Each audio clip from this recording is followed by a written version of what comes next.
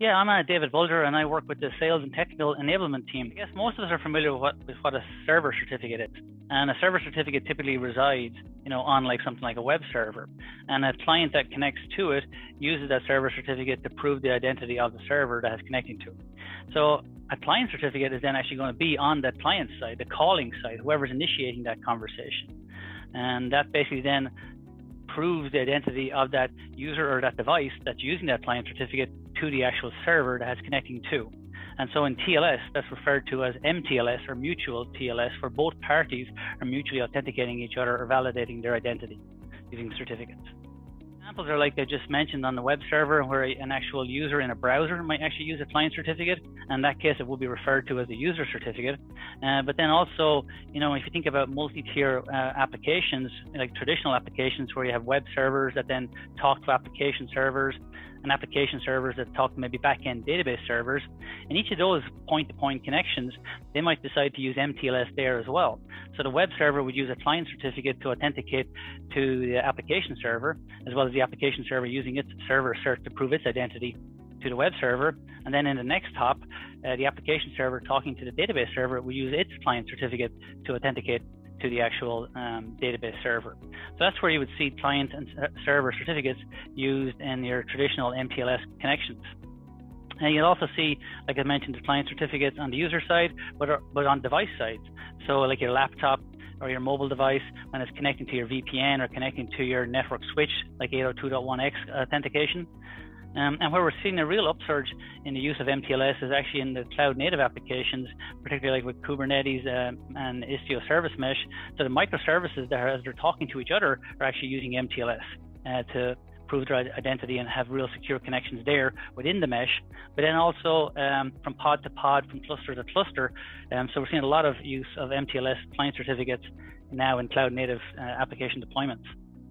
Yeah, and so if you don't actually manage these certificates, obviously a lot of bad things can happen, from just your basic outage. So in your traditional multi-tier application, database, web server infrastructure, if that certificate on the application server expires or is lost or is compromised, you're going to lose that connection to the back end. That might bring down an entire banking application, or it might bring down your hotel reservation system. And then if you think about individual users, if their user certificate expires or isn't given access to the system, they might be disconnected from their email or their web application.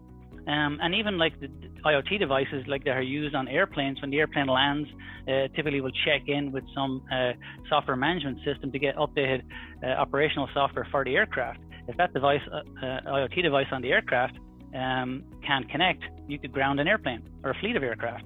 So it's very important, obviously, to manage all those client certificates.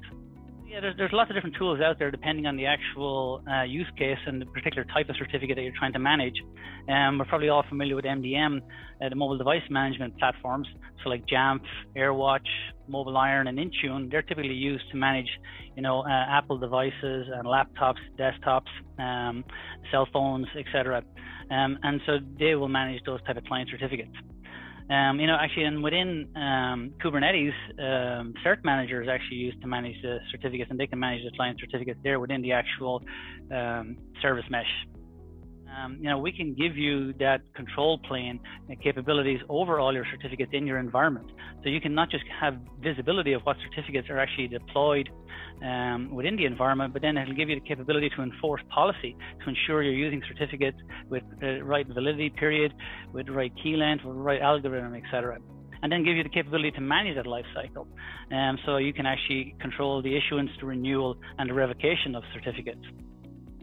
If you want to find out more information, obviously, take a look through our website and look at it by product and by solution offering for your market and your particular need, and then reach out to your account manager and your solution architect to really get into the detail of what we can do for you. Still have questions? Turn to Venafi, the machine identity experts. Check out our channel or visit venafi.com to learn about all things encryption, certificate management, and more.